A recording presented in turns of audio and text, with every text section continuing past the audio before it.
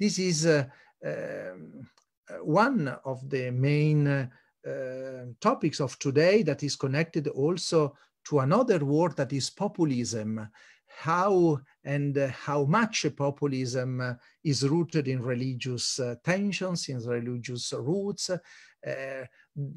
Does populism exploit religions or vice versa? Religions uses populism to find new rooms in public spheres. There are a lot of questions, and for the reason I thank all the speakers of today afternoon. I thank all the participants to this seminar. So I invite you after their intervention to intervene with question or in the chat or directly. And I thank again Jonathan Laurence, Professor Laurence, for having accepting to be with us. And I give the floor to you. Thanks again, Jonathan. Thank you very much, Alessandro, and good day to all. It's a pleasure to be here to speak about this important topic with such esteemed colleagues. As Alessandro mentioned, the topic of the session is religion and populism in the two Mediterranean shores in the crisis of representative democracy. And I think that's really critical to realize what sort of commonalities our political dynamics are experiencing now.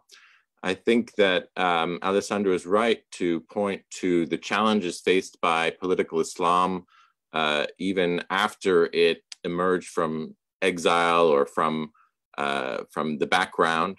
But the issues that it's raised, the Brotherhood has raised in its various contexts, have not gone away.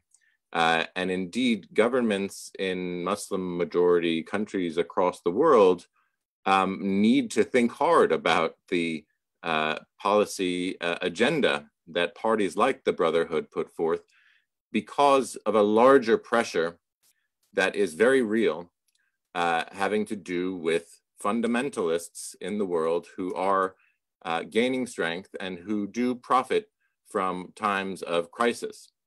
And so if we think about the dialectic between attempts to make one's polity more reflective of one's cultural or religious background, it's a dialectic that takes place in a sense, and this is dangerous waters, but in a sense with the very extremists that one is hoping to ward off with the very policies. And I would argue that something similar is going on in Western Europe, especially if you look at the way that centrist or center-right parties are forced into a sort of dialectic with their own extremes, with the extreme right, that is asking, of course, a different set of questions than the Muslim Brotherhood, but which also gets at the core question that, that each nation state essentially asks itself, which is who are we and how much of our nationalist or religious background should we foreground in our political system, and how exclusionary does that risk be? So I believe that these tendencies of dynamic between populist forces and governing forces is experiencing a peak right now, precisely because they benefit from times of crisis, such as we have been living in. With that introduction, I'm very pleased to host, to introduce our three speakers on today's panel. Perhaps what I will do is introduce them in their turn of speaking.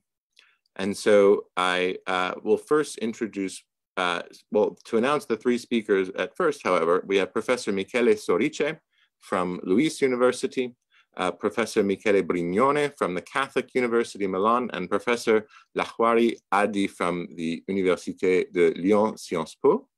But to give a full introduction first to our first speaker, please let me introduce Michele Sorice, who is a full professor of democratic innovation, of political sociology, and of media studies at the Luis University in Rome, where he is also director of the Center for Conflict and Participation Studies.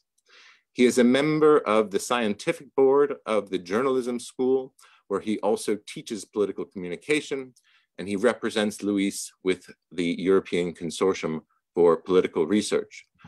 He has recently published a book on the sociology of media, a critical introduction with Carocci in Rome. Last year, he published a volume on democratic participation, theories and problems with Mondadori in Milan, and he is the author of numerous other volumes, both authored, edited, and of course, dozens of articles. So it is our pleasure and honor to hear from you now, Professor Sorice.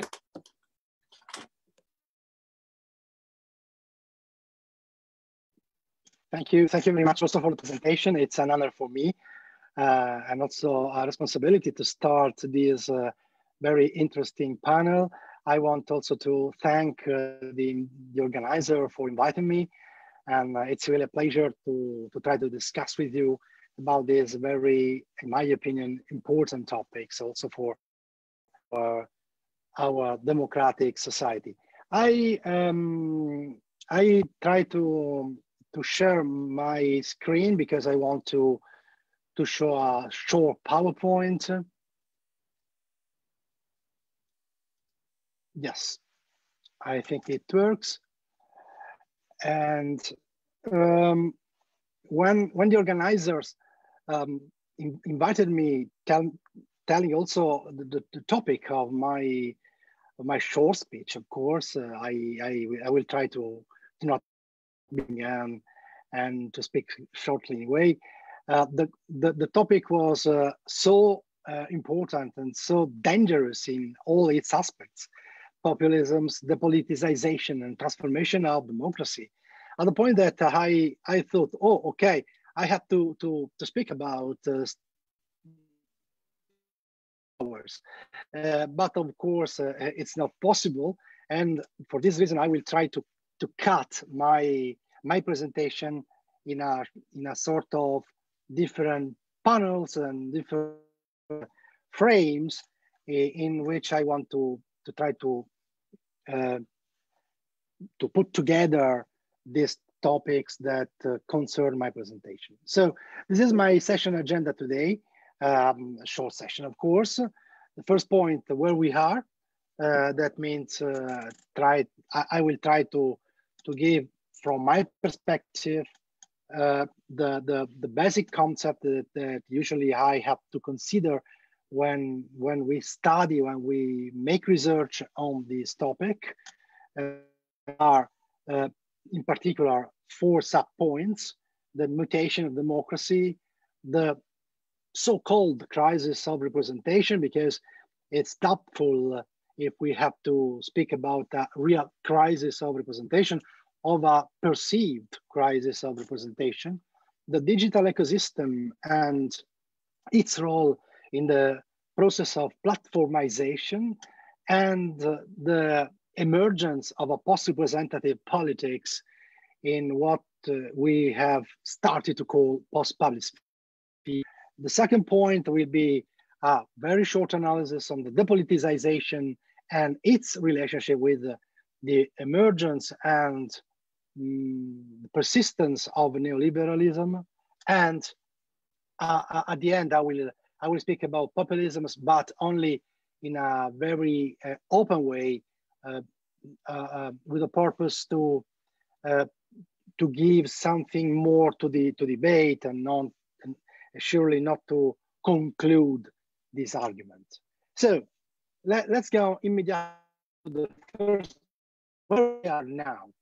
The first point is crisis of democracy. Is it really a crisis of democracy, or a perceived crisis of democracy? Usually when we speak about crisis of democracy and crisis of representation, we use, in particular in the journalistic language, to overlap these 2 dimensions, these 2 trends. But I want to be a bit more precise on this point, because representation democracy are two different topics, and in many cases, representation is the background for democracy, but it's not necessary for democracy. At the point that in the Federalist Papers, in Thomas Jefferson, and the other constitutionalist American used a lot of times the concept of representation and the concept of free vote and the possibility to give the chance to all the people to choose their representatives, but they have really discussed the democracy. It was absolutely present, this contradiction between representation and democracy. So when we speak about the crisis of democracy, probably it will be better to refer to the crisis of representation, and in particular to a crisis that involves a lot of different actors. So, for example, we speak about the so-called populist parties. Usually their first point is trying to delegitimize representation because it is considered exhausted, facing to the opportunities offered by the so-called bottom-up participation. And for this reason, in many cases, the populist appeal overlaps with a request for a stronger participation, at least theoretically, and at the same time with a refusal of the democratic institution, institute for the use of representative methods. In reality,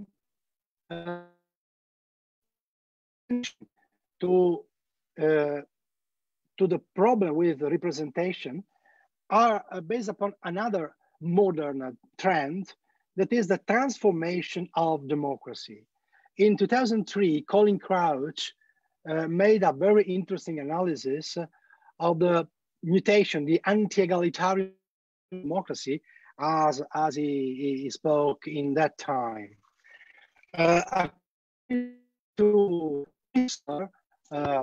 Colin Crouch is a sociologist and a political scientist.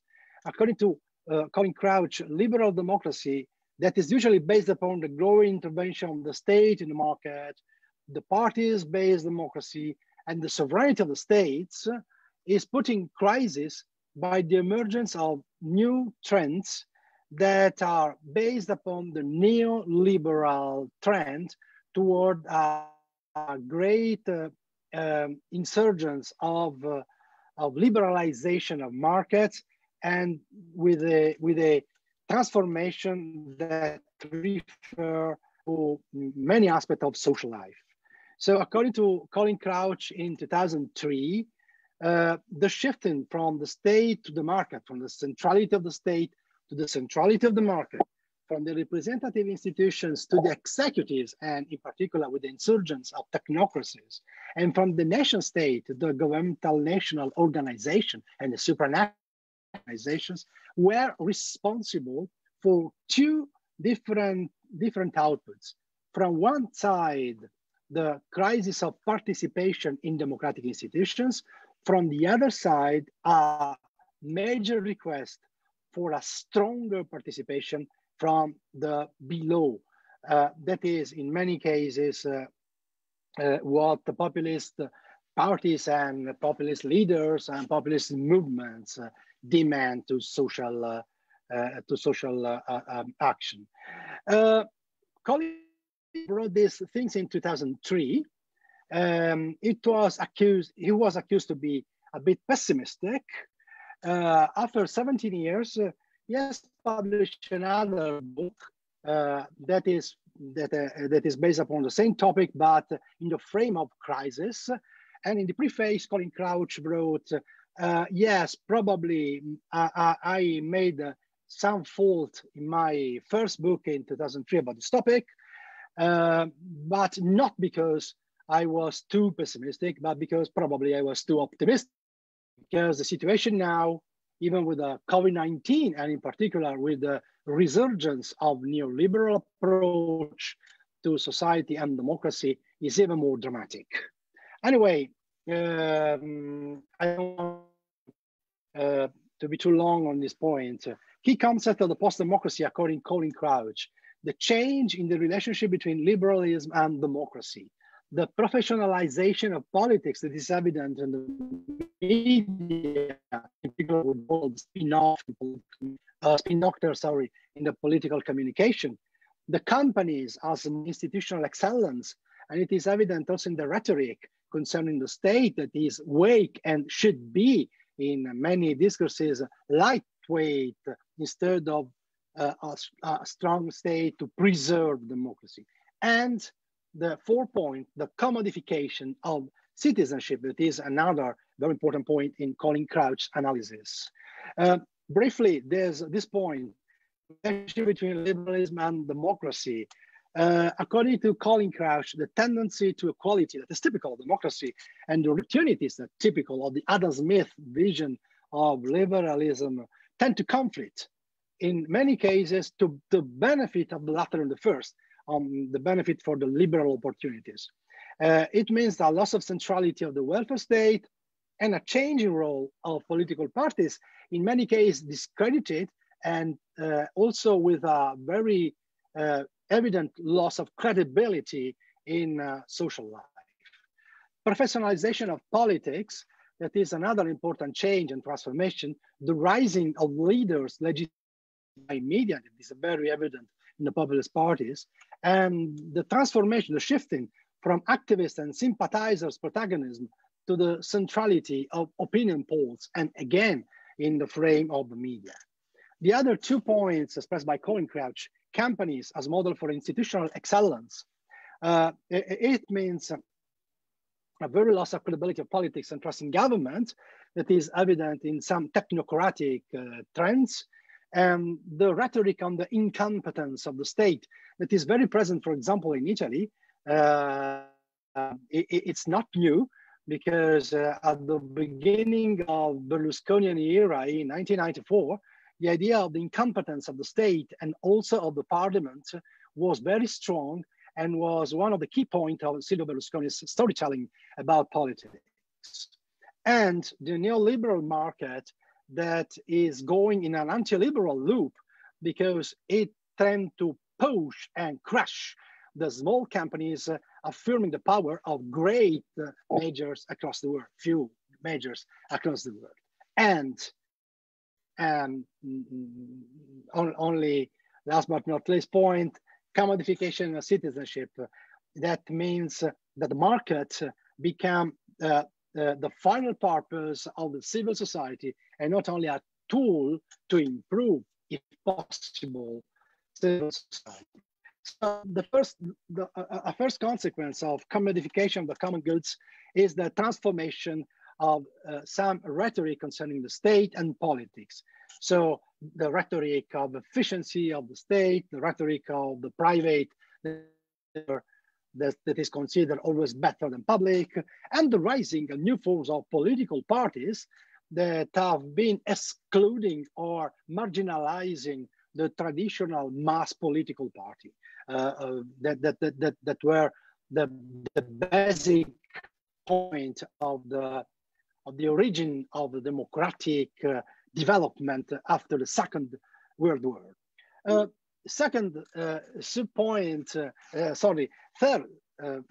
sub-point of this first part, where we are. We are in a ecosystem that is also responsible for the insurgence of the so-called platform society. This is very evident in this table.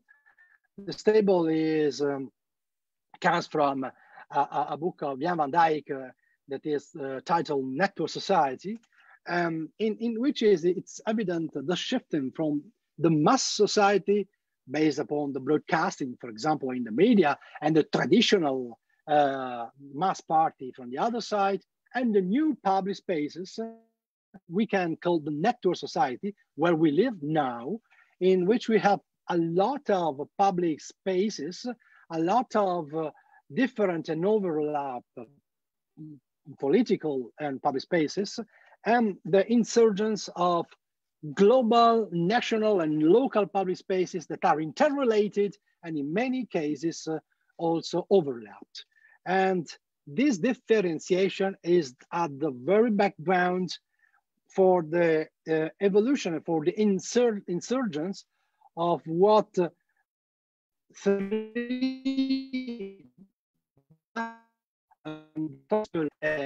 Martin de Waal called the platform society. That is a society in which not only the media, not only the digital ecosystems, but all the communication system is responsible for the creation of a new environment. In this way, according to these Dutch scholars, platforms do not reflect the social because they produce the social structures in which we live. This is very important because it's a change of perspective. Also in the analysis that usually we social science scholars have been making for many years, and in particular during the last 20 years. So we are living now in crisis times, and this expression, crisis times or times of crisis, it is again not new, and it's not connected with the COVID-19 pandemic experience, because it has been theorized by many scholars before the insurgence of the pandemic. So in particular, we can highlight some factors that are very important and that in a certain way define the transformation that we are living in. The awakening of institutions that are also an output of the crisis of the representations, the development of risk policies that are usually proposed and organized by governments across the world, the ideological fragmentation of political parties that are always weaker in their capacity to propose policy making and to activate policy making, the resurgence of nationalisms and identity politics that are two different trends, but in many cases connected and framed very often in populistic appeals, the instability of the new parties and movements that are new experiences that in many cases have been lasting for few years. And this is evident not only for populist parties, but also for many new experiences of parties, also in the progressive area. The information overload and the problem of the truth of information, that is one of the problems that we are facing too in the last years. Think about the Cambridge Analytica scandal, for example, or the so-called concept of the filter bubbles. And again, all the problems concerning the fake in political communication that have been very important also in the last presidential election in the US. The uncontrollable news and information flows in social media that is strongly connected with the previous point. The insurgence of fragmented and polarized audiences that are evident in this network society in which we have the opportunity to live in specific bubbles, and at the same time to create some regime of truth that are contrasting to the idea of the truth as an ontological measure, and it's not for chance. I won't open here two brackets. It's not for chance that many social scientists have refound the lesson coming from Hannah Arendt on the difference and the contrast between politics and truth. That is very typical of this time, not only of the Hannah Arendt's time.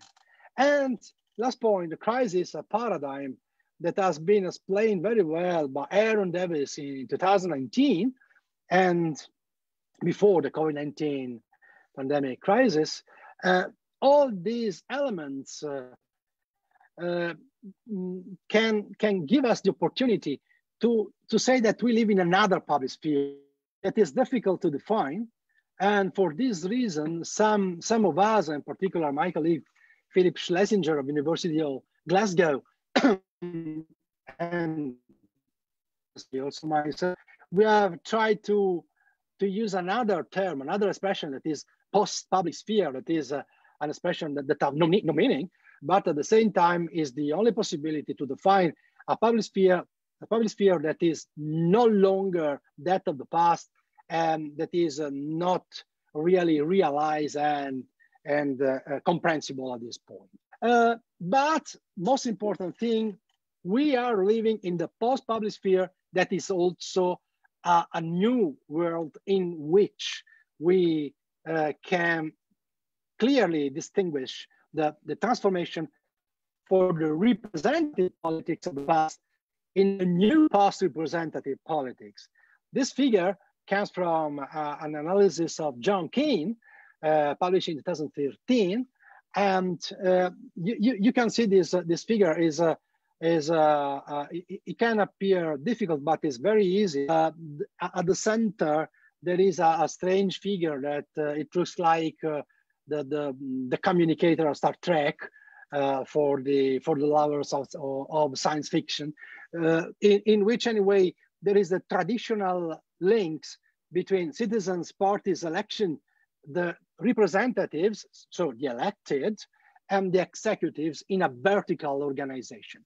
Now we have a lot of connections in which these relationships still exist, but in a new frame in which we have a network that put together the new media and the old media, the communicative ecosystem as a whole, the government watchdogs, and also the state borders that are again important to understand also in a globalized world what is happening in modern society.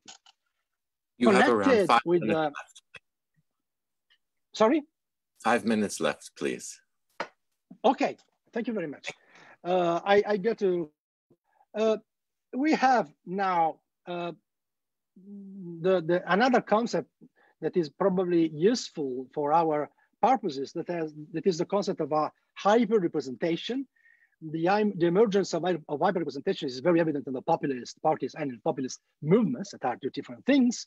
And the hyper-representation is a sort of legitimacy of the authoritarian leaderism. I want to underline the difference between the hyper-representation that is based upon the existence and the insurgence of hyper and the protest, the anti-global protest. 99% is not 100%. The populist appeal is based upon the existence of 100%, that is we, us, against the other, the them, that are of course the 0% because they don't exist. So, okay, this is only, I go to the conclusion, speaking about depoliticization. What is the depoliticization? Probably we can define it as the reducing politics dimension with a substantial marginalization, both of ideological conflict and of the polity as a project community. You know that in political science, usually we subdivide politics, and politics as strategic activity, policy as the capacity to create specific measures for organizing society, and the polity as a community of destiny and project. In the depoliticization, policy become the most important thing, and there is a marginalization of the other two. The politicization is also connected with the emergence of so-called anti-politics. It is very evident in populist parties and movements, and it is very important to understand how this tendency to the post-politics is strongly connected with the neoliberalism approach that is based upon the centrality of the economic dimension in spite of the old centrality of the political dimension. That means the decline of politics, as we can see in this table, that is only a very easy an introduction to this topic. But very important topic, and really going to conclude the shifting from government to governance that is typical of the depoliticization process, and in particular in this trend, the post-politics became a specific space depoliticization, and it also connected with some other general trends, the globalization, the neoliberal trends, as I said, and the new public management. It is a way in which public administration can be organized, and also private organization. Populism at this point is only a consequence of all these trends. So here we are, and populism is only an outcome of this tendency. And I want to underline that populism and neoliberalism has a common history, even if these sometimes appear difficult to accept. They have also the same strong slogans, such as, for example, the centrality of popular skills in the case of populisms, and the technical that are practical, like the popular skills for the neoliberalism. The efficiency, that means for the populists, for example, no need for political parties, and that is in neoliberal approach, no need for parliamentary procedures that are too slow, that are perceived are too slow, in favor of the emergence of a lightweight state.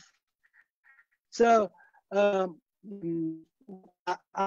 want only, sorry, I take 1 minute to explain that I use neo-communitarianism and technocracy in two specific meaning. So the egalitarian communitarianism, which has its origin in the conciliarism, that is a Christian philosophy of the Middle Age, different from the protective and plebiscitary communitarianism that is typical of populist parties and movements. At the same time, technocracy is based upon a lot of a sort of politicization of technocracy that are the determinants at the same time of the process of depoliticization of liberal democracy. So politicize technology to depoliticize society. This could be the slogan to understand what happens in this situation. What I said before, and it's only a summary that I can send you if you want, if you need. So my task is now over. I will not speak about populism and religion because I'm not a specialist of this topic, but I only want to remind you that there is a strong connection between the religious populism and the insurgence of depoliticized processes in many aspects of our social and political life. Thank you very much for your attention.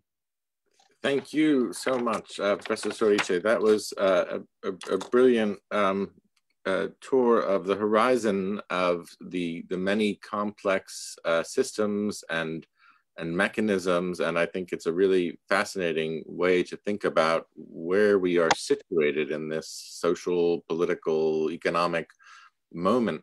I'd like to take 10 minutes or so to invite questions from the fellow panelists and the audience as well, but I would start with one question of my own, which has to do actually with your last point about neo-communitarianism and technocracy, and how it relates to your earlier points about the crisis of representation. Because what I heard, I believed, or detected in your account reminded me somewhat of the late 19th century, early 20th century corporatist theorists who were thinking about the disruptions underway in the new economy then, and how to manage the political threats to democracy at a time when parliaments were underperforming, the electorate was quite small, etc. Well, we know what came of that in a sense, that the bodies within the body politic hardened into blocks, which then became very hard to think of as a unified whole. And I believe that to a certain extent, fascism can be traced to that, to these origins. I just would love to hear your thoughts on that before we turn to the other questions.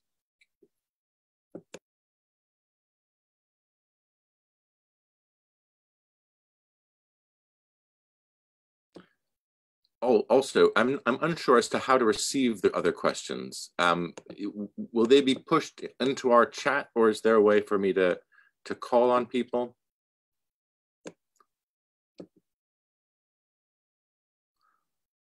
Well, while we're waiting for that answer, would you like to take a minute to respond to the first question?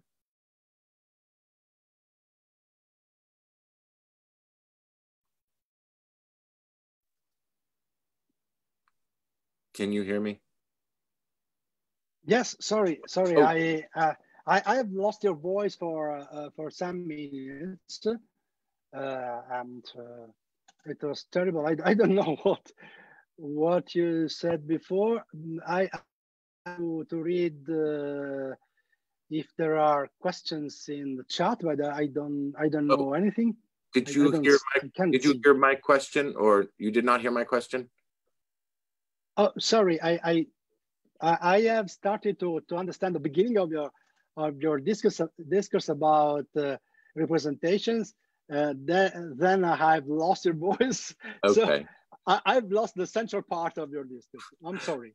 That's okay. I just wondered whether there was a relation between what you were portraying and the situation of corporatist theorists at the turn of the last century, who were thinking about the weaknesses of parliamentary representation at the time and solutions for a dislocated economy and an unstable body politic.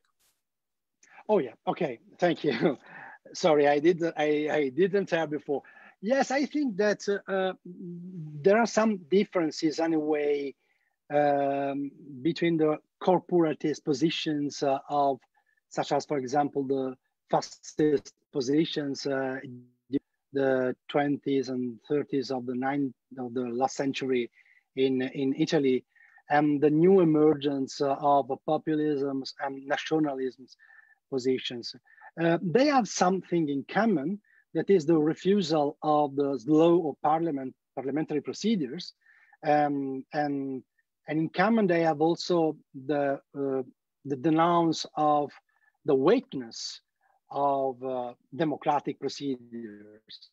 But we have now some new things that, so for example, in the case of the new populist movement, they don't refer to the parliament as something to exclude or to avoid, but as something to make more efficient, using new tools, such as, for example, electronic tools from one side, on from the other side, to refer to leaders that can be very popular and democratically elected.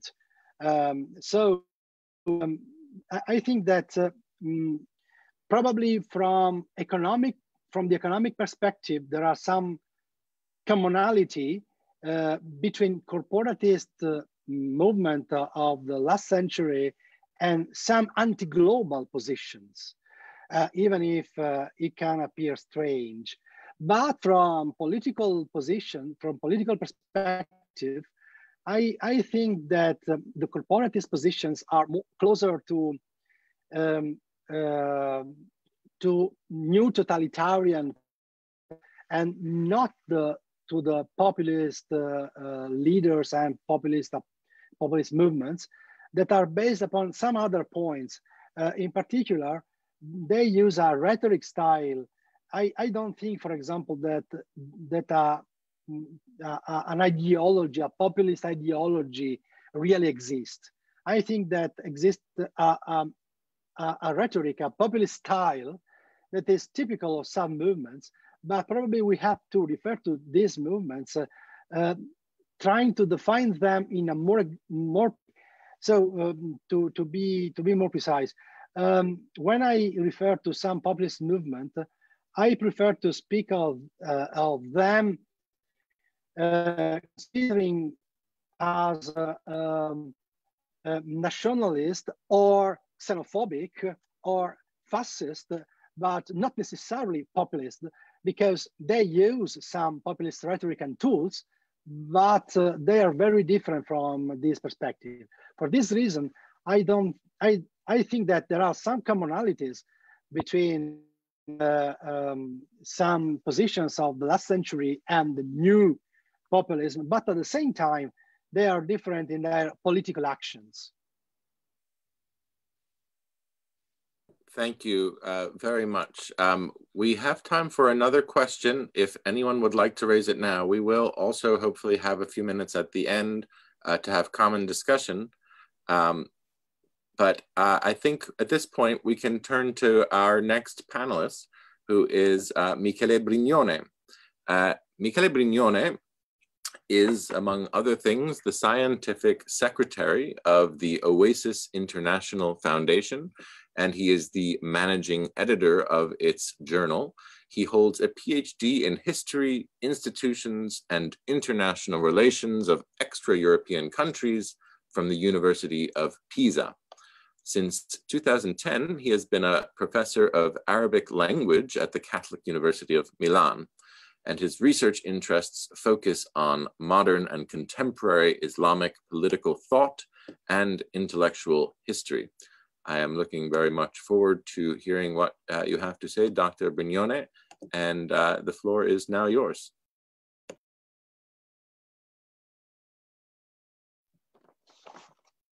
Thank you, Professor Laurence.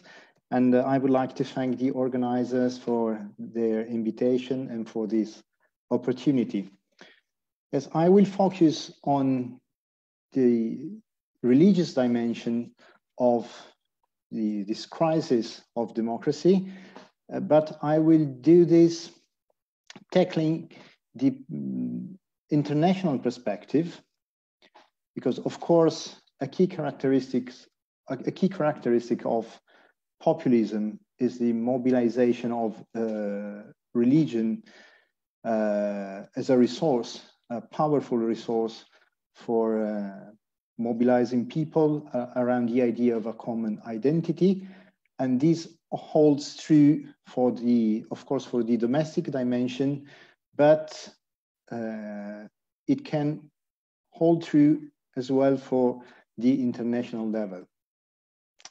As early as the mid-90s, Huntington famously observed that the Westphalian separation of religion and international politics, international relations, was coming to an end because of the role played by world religions, and because of religions were starting to intrude into international affairs.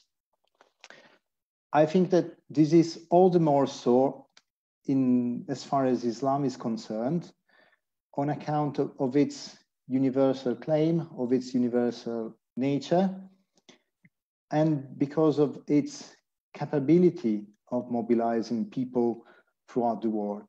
So in this respect, I would like to focus on this mobilization capability of Islam by focusing on two rival models. And I'm referring to Turkey on the one hand and the United Arab Emirates on the other hand.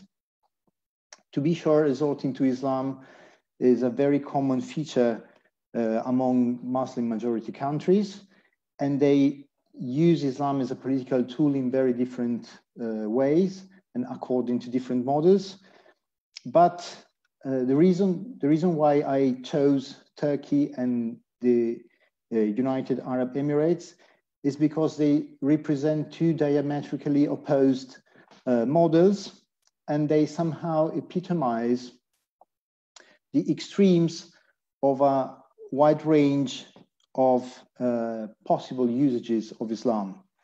So the first model, the Turkish model, consists of the systematic usage of Islam and of Islamic identity as a way of mobilizing people around traditional Islamic, or we could say Islamist claims, like the Muslim solidarity, so the solidarity of the Muslim Ummah, the defense of this Ummah from external influences, the defense of Palestinian people, for example, and so on. The second model represented by the United Arab Emirates stresses the need to integrate into the Western model and to allow peaceful coexistence between the Muslim world and the West.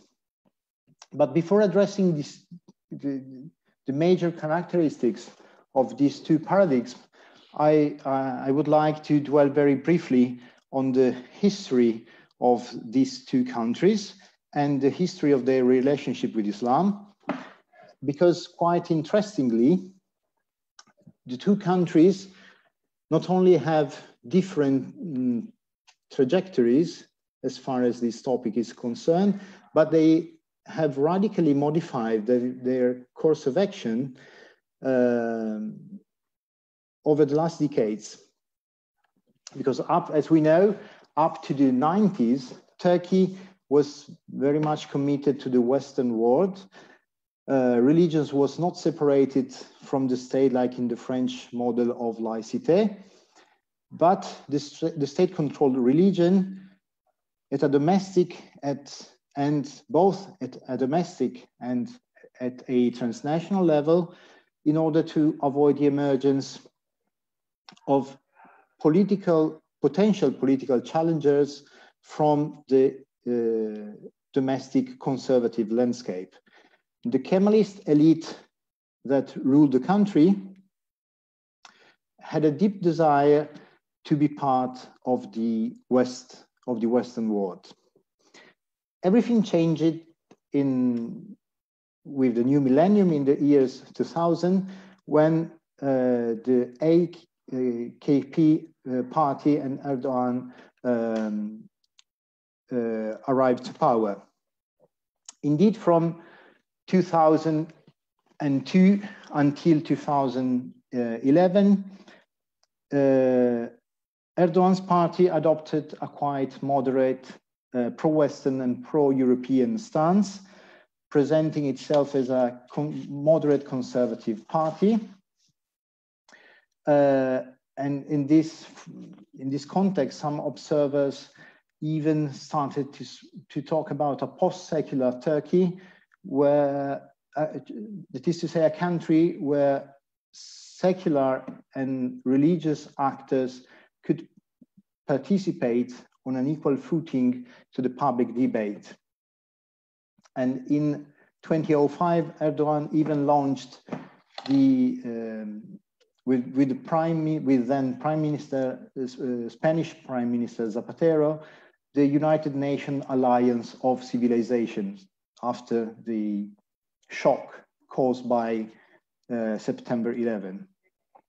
But Erdogan's stance began to change radically starting in 2011 as a consequence of the eruption of the Arab Spring. Because in this historical context, the Turkish Prime Minister perceived the opportunity to boost Turkish geopolitical role in North Africa and in the Middle East. And from this moment, Erdogan started to frame its political action in Islamic terms, referring, for example, to the Ottoman past of the country, and leveraging the ideological affinity of like-minded parties throughout the Arab world to gain geopolitical projection. So we can say that from this moment on, Erdogan transformed Turkey in what Christopher Cocker called a civilizational state. This is to say, a state claiming to represent an entire civilization. On the other hand, we have the United Arab Emirates that did not have a precise religious policy, but they espoused traditional Islamic causes, Arab and pan-Islamic causes, like par excellence the Palestinian one. And furthermore, like other Gulf countries, the UAE became home to those Islamists who sought refuge from the repression they experienced in their home country, especially in Egypt and Syria. In this case, things started to change in the 90s when the Emirati leadership started to perceive the Islamist presence as a threat. And in 2001, when two Emirati nationals were involved in the September 11 attacks, the Emirati leadership completely changed its stance toward Islamism. And even more so after 2011 in the framework of the Arab Spring. So more and more, the United Arab Emirates started to perceive the Islamist rise to power in different Arab countries as an existential threat to their stability. And they started to promote very actively an alternative model centered on the buzzword, we could say, of tolerance and moderate Islam. So meanwhile, they shaped what we can define a new state doctrine, which is, in my opinion, best captured by an article published some months ago by a prominent Emirati political scientist, and I quote, according to this political scientist called Abdul Khalik Abdullah, the Emirati leadership believes in science and listens to scientists. Emirati have taken their leave from demagogic and ideological discourses and given priority to the economy, to development, knowledge, and have invested in infrastructure. So we have a new discourse, completely new discourse, that we can label a neo-positivist and technocratic discourse that goes hand in hand with the systematic cooperation with the West. So this new discourse and this new stance is accompanied by a new religious rhetoric, which is centered on three main aspects. The first one is countering religious extremism, both in its jihadi version and in what some scholars call the moderate Islamist discourse, represented by Muslim Brotherhood, for example. The second pillar of the Emirati religious discourse is promoting dialogue and tolerance. And the third one is legitimizing not just the Emirati policies, but the Emirati entity like a national state with its own legitimate interests that can even collide with pan-Islamic values and interests. And they legitimize the Emirati lifestyles, which is a very Western-oriented lifestyle. So, for example, very recently, the Emirati have modified their legislation in order to allow non-married couples to live together. Why? This is not intended for the nationals, of course, but for those expatriates who live in the countries and are key to the Emirati economic success. So on the one hand, in the Turkish case, we have what we can legitimately call a populist Islamist discourse based on nostalgia for the past, fueling a sense of victimhood mentality, and accompanying an anti-Kemalist and anti-Western resentment. And this discourse is meant to mobilize Muslims around the world on the base of a sense of Muslim pride and solidarity. On the other hand, a rhetoric centered on tolerance, which is directed at a Western audience and resonates very strongly in Western, we can say, security-focused circles. There are some instances where the clash between these two visions, these two worldviews, is very visible, and I have selected 3 instances in particular. The first one is the political use of places of worship. Some months ago, international attention was captured by Erdogan's decision to reconvert the Hagia Sophia Mosque which was a museum, into a mosque, an actual mosque. This is a decision that dates back to Erdogan's political formative years when he was the mayor of Istanbul. And this is an initiative that served to stress, to communicate the independence of Turkey from the West, Turkey's sovereignty, and its ability to stand up to the West, while other Muslim countries were renouncing their role to defend Islam. So with this reconversion, Erdogan tried to boost his image and his credentials as an Islamic leader.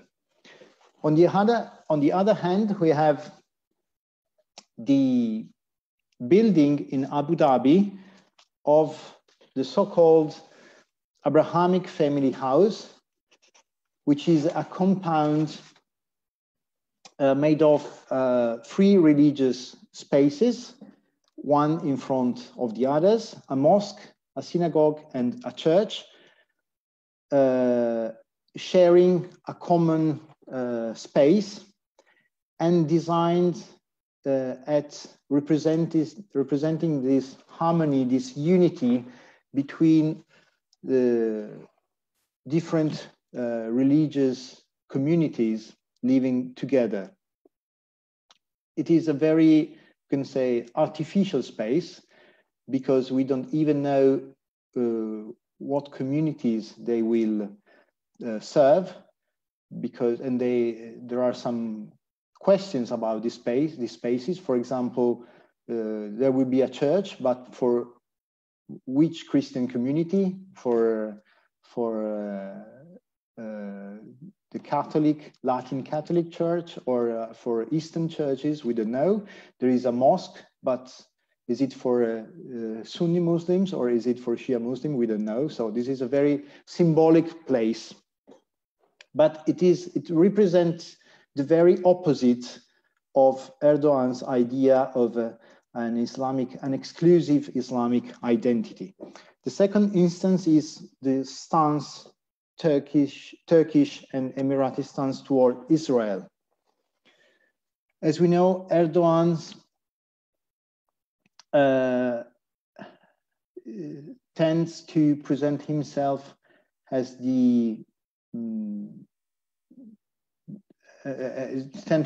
Turkey as a country that is particularly interested in the defense of Palestinian rights.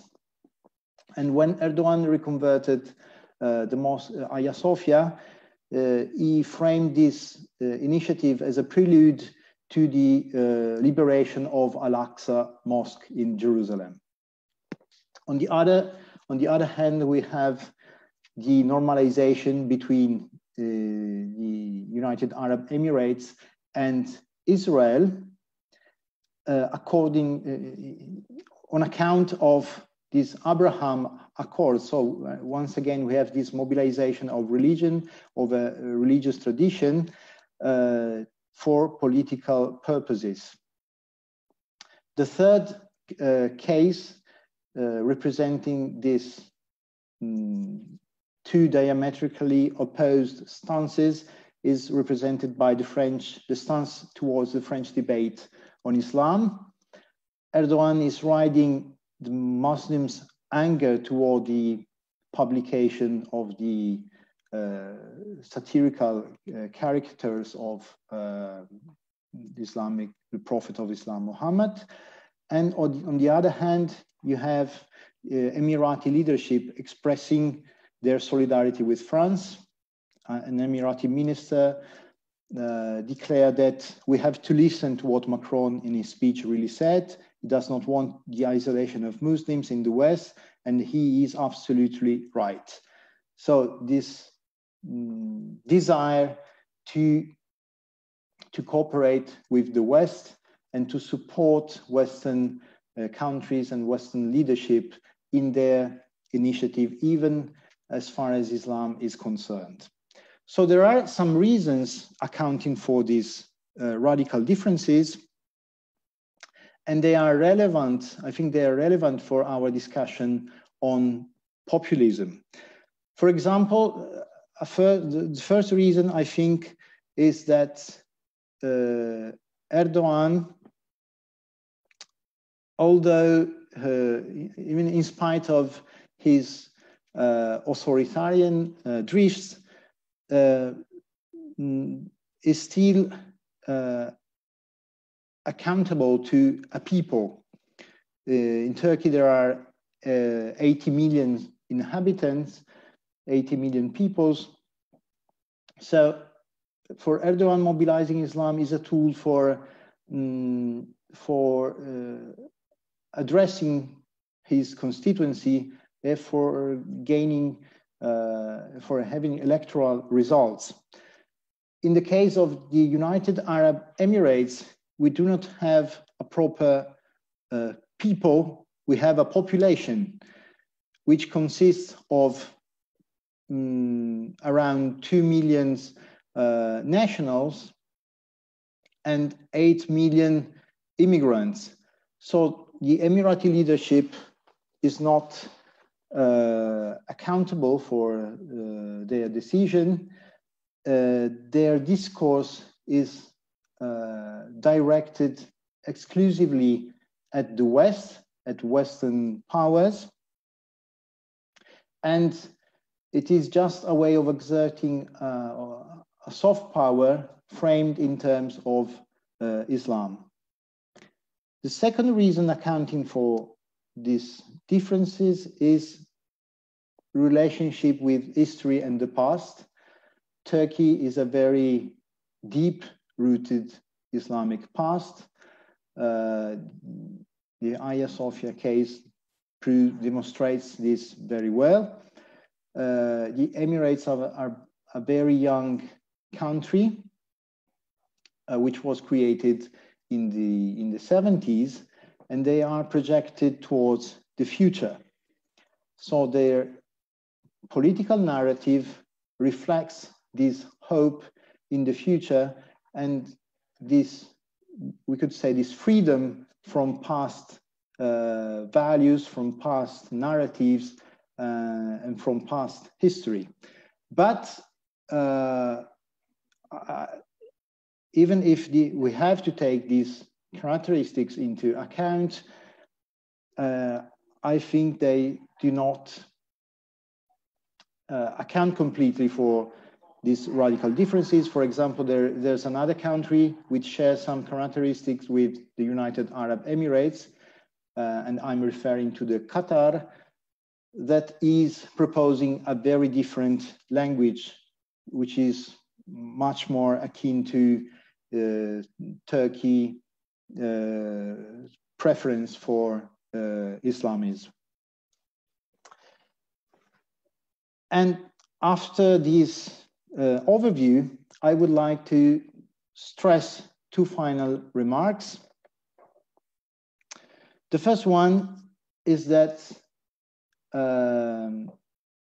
neither of these two discourses is conducive to democracy, because the Turkish model and the Turkish discourse is centered on Islamic identity, and it is intended to not just to mobilize people, but to polarize people and positions.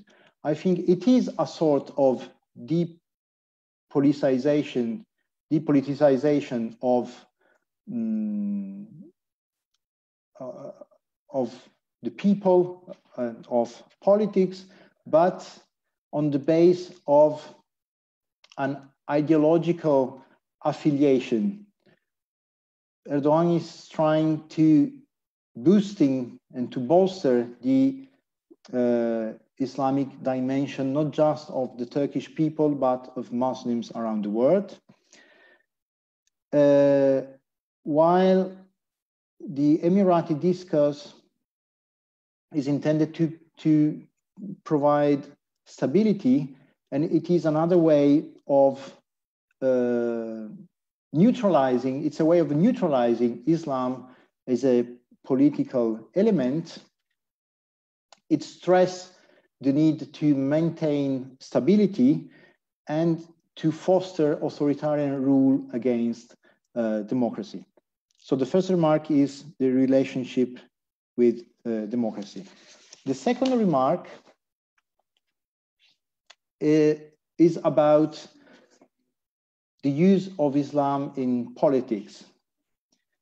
I think it is interesting to notice that both countries, for very different reasons and for very different political purposes, use Islamic language. Contrary to what happened in the past, for example. In the past, when Turkey represented Muslim majority country, but very integrated into the Western model, a country that wished to be a friend of the West, they did so with a secular language. They stressed their secular system and they stressed their secular model. The United Arab Emirates are pursuing a similar objective. They want to be integrated, they want to be identified with the West, but they do so by resorting to an Islamic language. And I think this confirms Huntington's observation about the role of religion in international relations. And I think this is very important as far as the challenges to the Westphalian models are concerned. Thank you very much for your attention. Thank you so much for that truly stimulating presentation on these two hugely important countries in the area that you are describing. We can take comments for discussion before moving on to our next presenter. And I would just start with one question, which is whether or not there's well, to agree with you that the Erdogan regime and the AKP rule is not a great advertisement for the union, if you like, of Islamism or Islam and democracy. But I would argue that that's not necessarily for Islamic reasons. It's repressive in other ways that the Turkish Republic has been repressive towards its opposition. And so out of fairness to the Turkish government, there are ways in which there was a necessary correction that would have to take place for Turkey to truly democratize, which is to say to grant certain relatively elementary basic freedoms of religion to the vast majority of its citizens. And so the reason why Turkey only has Muslims right now effectively is not because Turkey chose to only have Muslims. Turkey's territory got reduced by European liberation and occupation over centuries, leaving it only with Muslims left. Now, that puts it in an awkward situation when it comes to realizing its own identity as a democracy. And so I just wonder whether you might comment on the difficulties that any Turkish government might face in correcting some of the excesses of the previous century. Yes, of course. There is Professor Addi, excuse me, did Lahouari, Addi, did you want to add something? I let him answer to your question. Okay. I would like to make some comments about what he said. It was very interesting. Okay, pardon me for the interruption. Go ahead. I agree that there is a corrective dimension in the rise of the AKP and Erdogan. Indeed, it is not a novelty of the new millennium, but this started we can say started in the 50s and gained momentum after the 80s. Of course, there was a very there were very big sectors of Turkish society that needed to be represented in politics. They had no representation, neither in politics nor in the economy, for example. And the AKP allowed the emergence of an Islamic civil society that was not represented. And so the problems he had to address predates his rise to power. And in some way, he inherited the flaws of the Kemalist, even the authoritarianism of the Kemalist model. They are specular, I would say. The problem is that some observers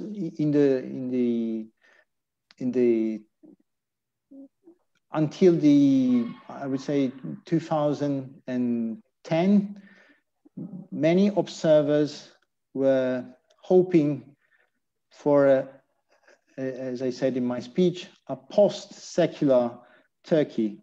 This is a country where religious people and secular people could cooperate to frame a new shared discourse and on the basis of shared values. And the role played by Hagia Sophia Museum Mosque was crucial in this sense, because starting after the AKP arrived to power, many people started to talk of modifying the status of the museum, but to allow, for example, the presence of different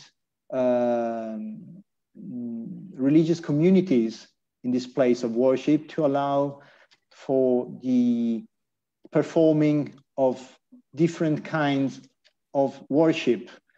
And right. This would have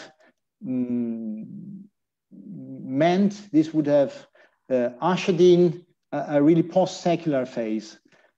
But let's say that Erdogan and the AKP chose a very different path. They just reversed the authoritarianism of the Kemalist rule into an Islamist authoritarianism.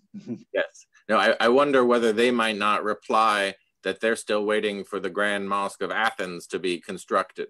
But Professor Lahouari Addi, please go ahead. Thank you, thank you. Thank you, Professor Brignone. It's a very interesting expose about Turkey and the Emirates United Arab. Very interesting and with insight that push to further thinking and discussion. So I would like, I don't have a question, but I would like just to comment, to add to your what you said. The first thing, and I, of course, I agree with you, you underline that the differences between the two countries are basically political and not religious. The motivation of Erdogan and of the Emiratis, they are political. The Turkey would like to ascertain itself as a regional power in the Middle East, and the Emiratis are motivated by their fear towards Iran. So they need the support of the religious approach in both countries, and especially in the Emiratis, are not how can I say, are not deep, because this if we think about Turkey, why after the Kemalist experience, the Islamists came back with strength? It's because, we like it or not, because the Kemalist experience failed. And why it failed? It failed because Mustafa Kemal Atatürk didn't implement the reform of theology. We need to remember that modernity in Europe started with reform of theology. And it's important because theology, it's still in the Muslim world, the source of cultural representation that indicate what is good, what is bad, what is politically right, what is politically wrong, and even what is legitimate or licit and illicit. So the reform of theology is indispensable for the process of modernization. And I would like to underline that there was an attempt of reform of theology in Islam with the Nahda, with Muhammad Abdu, but it failed. So Atatürk didn't reform the Muslim theology. And I would like to add that there are, we can discuss about it. I think there are two characteristics of modernity. The first one is modernity made the state power public, and it made religion private. So neither in the Emirates or in Turkey, the religion is private. The state power is public in Turkey. It's not public in the Emirates. And the Emiratis, they are just accommodating Wahhabism to the international environment, and just to get support from the international, for Western countries. And it is the reforms they are implementing are artificial. And if there is a coup, and it is a possibility, because it is not a democratic country, if there is a coup, all this policy of accommodation of the West and relationship with Israel and so on, so will be reversed, So I don't think that the Emiratis are on the way of modernization or modernity. And about the conflict, I'm so sorry, Professor. I need to interrupt you in order to give you the floor. Okay. Okay, I stop here, and you are next in line to speak, and so I thought I should rather introduce you and then let you continue, because what you're saying is fascinating. I don't want to interrupt your train of thought, but it helps just for the flow of our session to give you your time now, so then we can have a few minutes at the end for the common discussion. So if you just allow me to introduce you, Professor Lahouari Addi is a sociologist and political scientist who received his doctorate from the École des Hautes Études en Sciences Sociales in Paris. He has been a professor of sociology at the Université d'Oran in Algeria, and also in Sciences Po Lyon, and at the University of Lyon, where he remains an emeritus professor. He has lived in the United States as well as an associate researcher at Georgetown University. And he is well known for his work on Tunisian politics and on Islamism and on the transition to democracy more generally. His recent publications include The Crisis of Muslim Religious Discourse, the necessary passage from Plato to Kant, that was published last year in 2019, and he has a number of other very interesting publications as well. And with that, I turn the floor back to you. Thank you very much, Professor Laurence, and thank you for the organizer of this seminar for the invitation. And I found that the subject is very relevant. Since we are witnessing a rise of populism in Europe. I will focus on Algeria, where I implemented for many years field work. And I won't say that in Algeria there is a rise of populism, since it was there with the birth of the nation state. It's from the beginning. So populism is a blueprint of the political culture of Algerian elites, and it marks the political field. It's inherited from the liberation war against the French colonial domination. So it's a legacy of a nationalist movement that had to forge, to coin an image of people united against the foreign domination. It was embodied by the FLN, the Front de Libération Nationale, the FLN party that ruled the state since independence. Algeria was for almost 30 years until 1989, a single party system. And after riots that occurred nationwide in 1988, the single party system was suppressed, and there was a multi-partyism.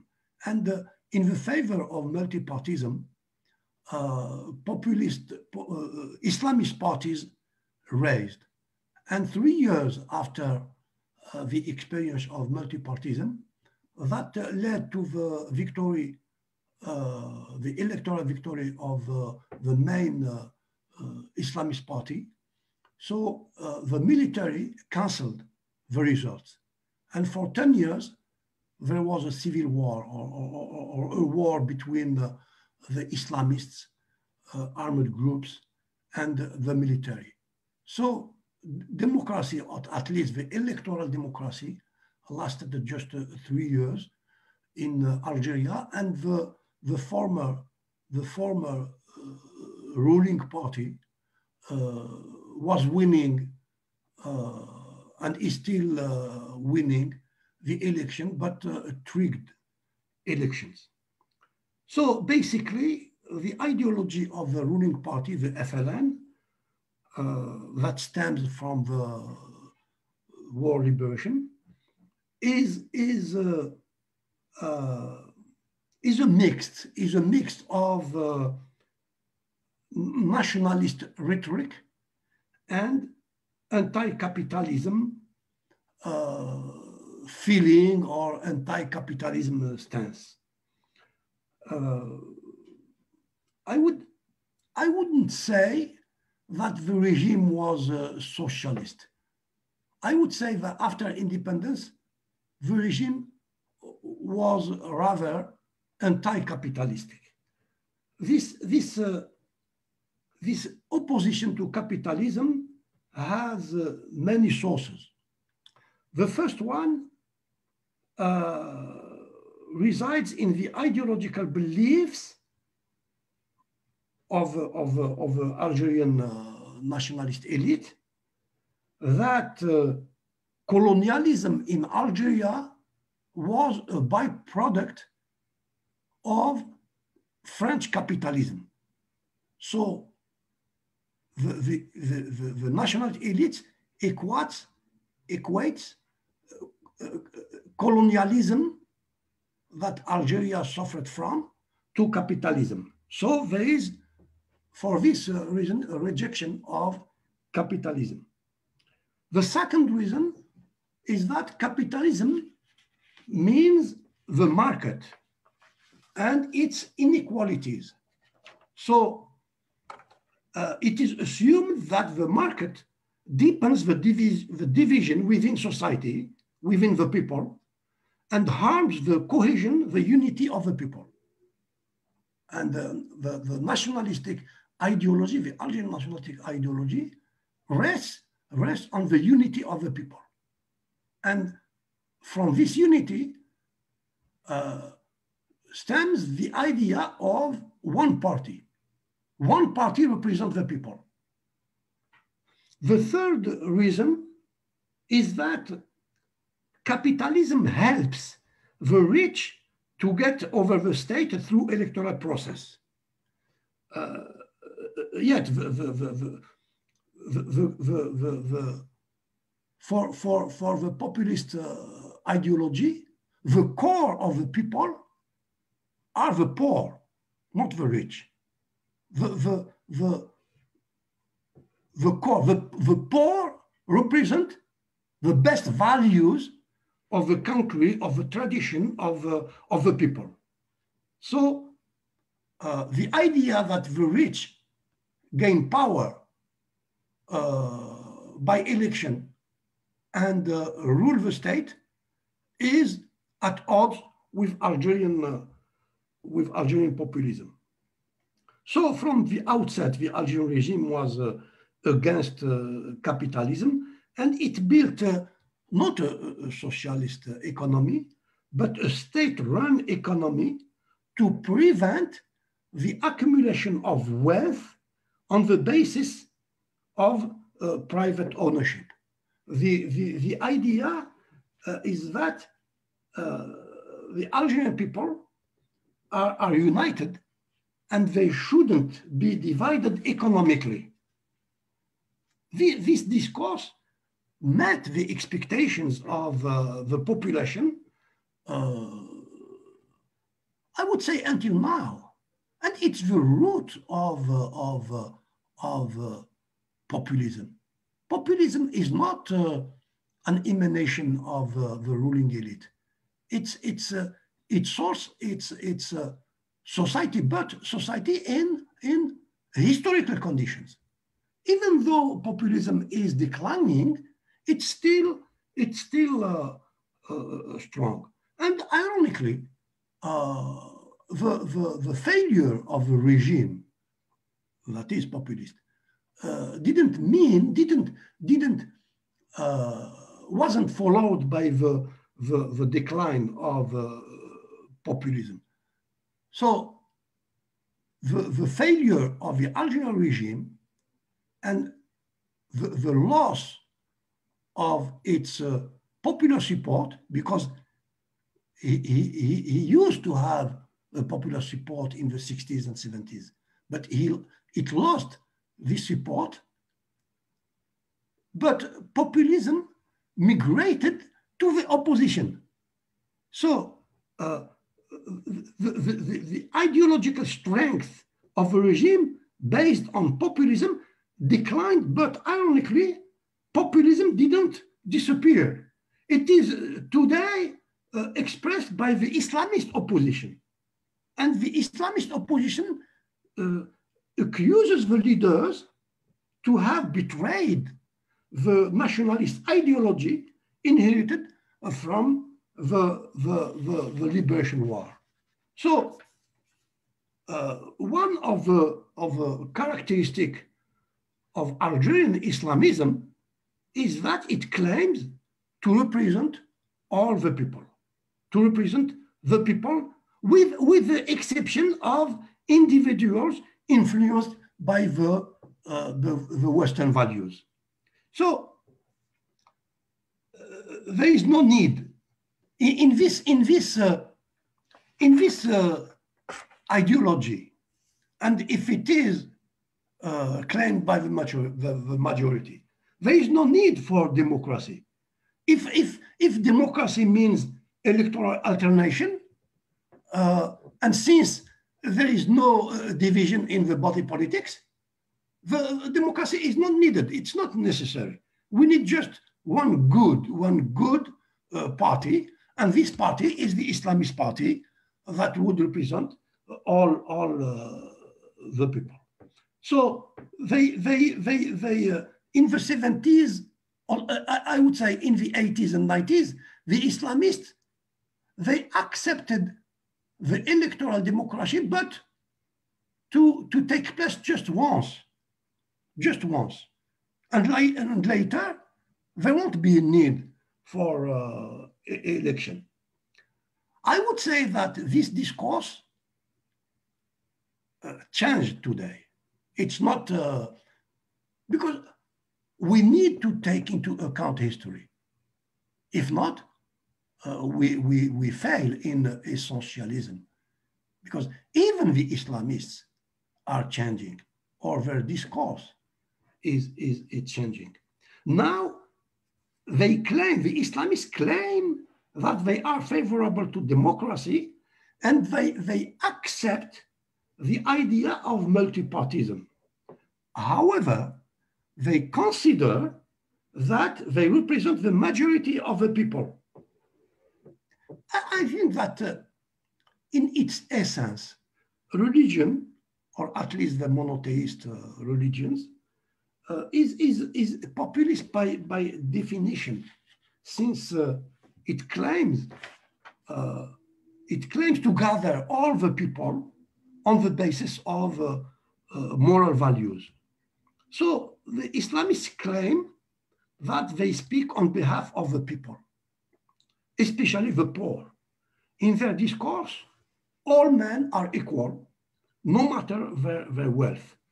Islam doesn't acknowledge the class struggle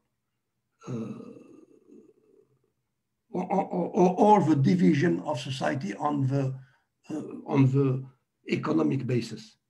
The Islamists, they have followers among poor people, but also among wealthy people, wealthy merchants. However, I don't think that religion in itself is an obstacle to democracy. Populism, either religious or secular or secularized, is an obstacle to democracy to the extent that democracy rests on the idea that society is divided.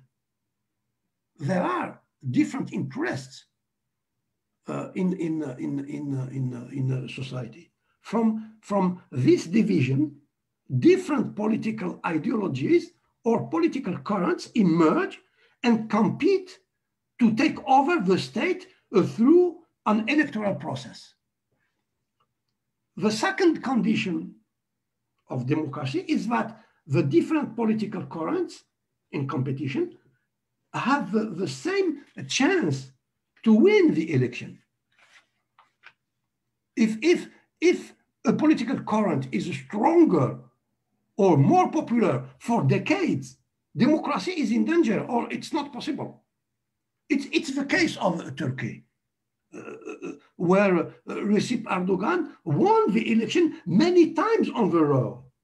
He became an autocrat elected in a democratic framework. Basically, in the long run, democracy and populism are at odds. They are incompatible. It's not enough to gain the popular vote to enhance democracy. The ideological basis of democracy is the right to civic liberties that citizens enjoy, by citizens enjoy. Meaning that democracy aims to protect the individual, while populism aims to protect the group, or rather a group with an imagined unity. So more importantly, populism denies that there are political divergences in society, while democracy is the framework in which the political and ideological divergences are accommodated. So I would conclude that we need to take into account history, because the actors of history change and evolve. I think that, and it will be my conclusion, the Islamist party will become, through time, conservative parties as we witnessed it in northern European countries with the so-called party Christian Democrats or Social Democrats. I think that we are leading toward this situation, and they won't be anymore an obstacle to democracy. They will be a branch of the political field, the conservative one. Thank you. Wonderful. Thank you so much, Professor. That was truly interesting, and it built very nicely on the previous presentation. So I would like to invite the attendees to submit questions for any of the panelists, but the first one comes from Mariam Sawan, and we can let Professor Lahouari Addi respond. It regards the relationship between religion and politics and the example of Lebanon as a parliamentary democratic republic which has an overall framework of confessionalism, but it also has a form of consociationalism, as you know, whereby the highest offices are reserved for certain religious communities. Do you think that this effort of giving each religion a space has been successful? Is sectarianism the solution to the conflict between religion and politics? Will this type of democracy last or collapse? Until recently, I would say until the civil war in Lebanon, Lebanon was the only Arab country with a democracy. I would say that democracy in Lebanon showed its limits because of this fragile balance of power of different religious communities. It was a beginning, but it reached its limits, and I think that the Arab countries in the environment, and even Israel, played a role to harm a democratic Lebanon. So democracy depends, of course, on the structure or the local structure of society, but also when the country is small, but also the geopolitical stakes. So Syria, the Syrian regime at the time of Hafez al-Assad didn't want Lebanon to be a democratic country. And Israel didn't want to be Lebanon to be a democratic country. Right. Thank you very much. It's a very interesting answer. I'm going to go to Professor Alessandro Ferrari to pose his question.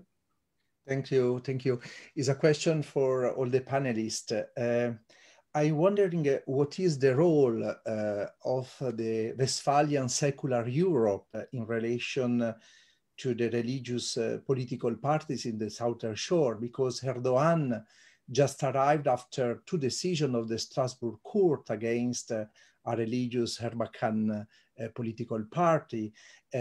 Algeria, Europe was very concerned. It seems to prefer a military regime than a religious one. And in Egypt, also the presidency, the Morsi presidency, was more feared than the El Sisi one. And so we have in many constitutions articles that forbid the formation of religious political parties, although they are interpreted in different ways. So what is the role that Westphalian Europe and secular Europe can play in relation to the democratic bargaining in the Southern Shore? And also, has been Tunisia another time an exceptional case, because in relation to Ennahda, Europe seemed to have had a different perception instead of other religious political parties. Thank you.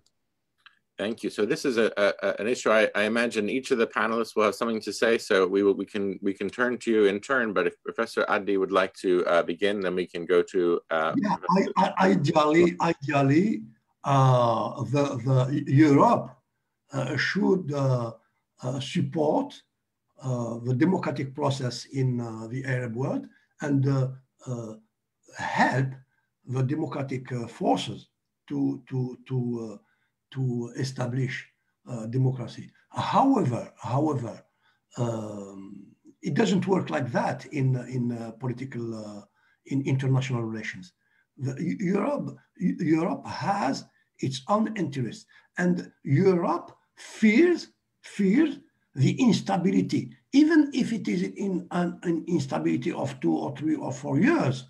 This instability could unleash a clandestine immigration toward Europe. So Europe is motivated by its immediate interests, even though the long-run interest is democracy. And in Egypt, for instance, it's more difficult than in Algeria or Morocco to have a democratic state, because the public opinion in Egypt is in majority against the diplomatic relationship with Israel. So Israel doesn't want a democracy in Egypt, so Europe and the United States. See, it's a complicated. There are aspects, international aspects, geopolitical. While in Tunisia, it is underway, and it's possible that it will succeed in Tunisia. Thank you very much. Michele Brignone, if you would also like to add your response to the question in the chat regarding how the UAE is seen by conservative countries, and then we will turn to Professor Sorice. Yes, indeed, the European Union played a crucial role in helping Erdogan to get rid of the Kemalist elite and marginalizing the Turkish military. And this was a very important phase in the in the consolidation of the power of the AKP, because they played the democratization and the process of entering the European, being a candidate for the European Union, to marginalize the military apart from this historical experience, of course, I agree that European countries, both European countries and the European Union, should support the process, democratization process, and the evolution of Islamist party or Islam-inspired parties. But if we adopt a realist view and a realist stance, we have to, we cannot but observe that in this moment, European countries are very much focused, and I would say even obsessed by security issues. Yeah, that's right. As Professor Addi said, they don't want instability, and after the consequences of the Arab Spring, I think that in the short run, the support of democratic change will be very unlikely. Thank you very much. Let me turn now to Professor Michele Sorice. Yes, thank you. I'm not a specialist of a specific question concerning religion, and but I want to on some 2 points in particular. The first one is the concept of sectarianism that has been used also in the past. The Roman Empire was based upon sectarianism and the use of different religious appeals in its organization. I think that anyway, when we speak about populism, we should avoid the and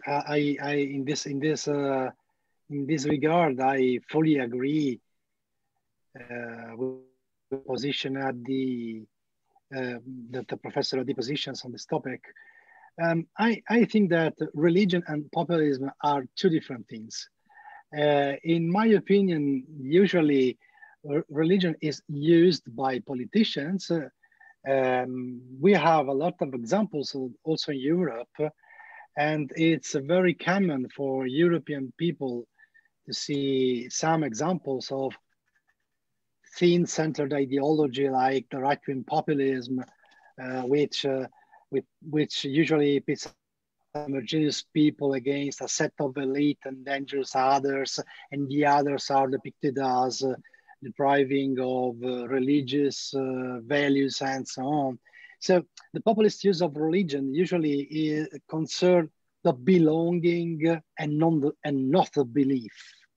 And usually it revolves around the two main notions of restoration and battles, as you know better than me. So the restorationist discourse is usually based on a specific as a set of codes that is very different from the sociological concept of culture. And it is a reproposition of the logic of us versus them, at the point that restoration is usually accompanied by the idea of an essential battle to defend local spaces from alien religions and to keep native religious symbols in public spaces. But it happens also in Italy. Think about Mr. Salvini's use of religion, for example, many other populist right-wing parties across Europe using religious symbols. But I think that religious has really nothing to share with the populism. Populism uses a lot of symbols and a lot of codes, and among these also religion, but is an instrumental use of religion, in my opinion. This is the same for Christian faith, for Islam religion, but it's the same also for many other religions. It's possible to use a lot of religious appeals, but at the same time as we can use also the food as a nationalist tool think about a usual stereotype. In Italy, for example, a typical everyday stereotype is, oh, my neighbor is a good person, but his or her food is stinky. I don't understand how they can eat some terrible things. That is a simple and everyday life tool to affirm a nationalist and racist position, even if they don't declare it themselves as racist. So at the same time, religious symbols are used in the same way, but only for political goals, and they have nothing to share with religious aspects, in my opinion. That's a very interesting point. Yes, please, Professor Addi. Yeah, I agree to some extent, and the difference should be made in this way. But populism can't take over of religion, since religion in itself, I almost would say doesn't exist. What exists is religion for oneself. So there are many interpretations. There are interpretations of religion through history and through social groups. So populism take over religion. It's not religion that is populist per se, but populism could be religious. It's what I wanted to underline. Yes, no, that's a very interesting point. And what you're both saying reminds me of course, the current controversy in France, which includes not just a discussion of the appropriateness of religious caricature, but the appropriateness of community identification precisely with food. Items like, having an aisle in your supermarket for the food products that are religiously approved for a certain religious diet or not, that is used even at the ministerial level as proof of an unwillingness to integrate. So that sort of populism doesn't only exist, in sort of popular neighborhoods, but it is indeed perpetuated to a certain extent by political forces who stand to benefit from their own apparent toughness to ward off what they assure us are even worse populists to their right, no doubt. So it's with this final conversation that we must bring our panel to an end. But I'd like to thank all three panelists, of course, Professor Michele Sorice, Dr. Michele Brignone, and Professor Lahouari Addi. You were all really a pleasure to listen to, and I've learned a lot from each of you, so thank you. And of course, I also recognize our hosts, Professor Alessandro Ferrari and Confronti. Thank you all for being here. I hope that we can see each other some other time, maybe even live and in person in a future world. So thank you all, inshallah, next year in Jerusalem and all the rest. Thank you. Thank you. Bye. Bye-bye. Bye-bye, everybody. Bye-bye.